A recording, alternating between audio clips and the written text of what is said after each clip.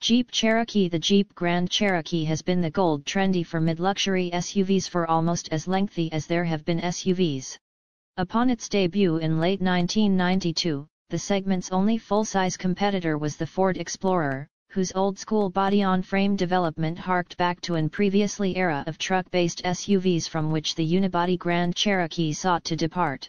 However, the Grand Cherokee's secret weapon, like the compact box-bodied XJ Cherokee and even the proto-crossover AMC Eagle wagon before it, was once its rugged Jeep underpinnings, an ultra-capable chassis and 4WD drivetrain that was hard for competitors to best.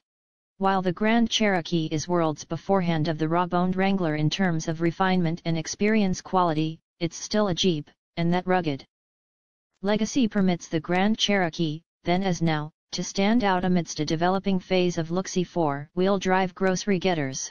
Now in its fourth generation, the Grand Cherokee is offered in 7 wonderful trims, every with an array of preferences and configurations. There is exceptionally a great deal of Grand Cherokee for every person these days, and beginning at just over $30,000, you get a lot of Jeep for your dollar at even the basest 2WD trims.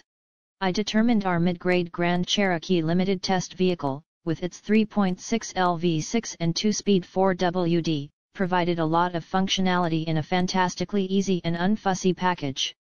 After a bit of time behind the wheel, it's now not hard to see why the Grand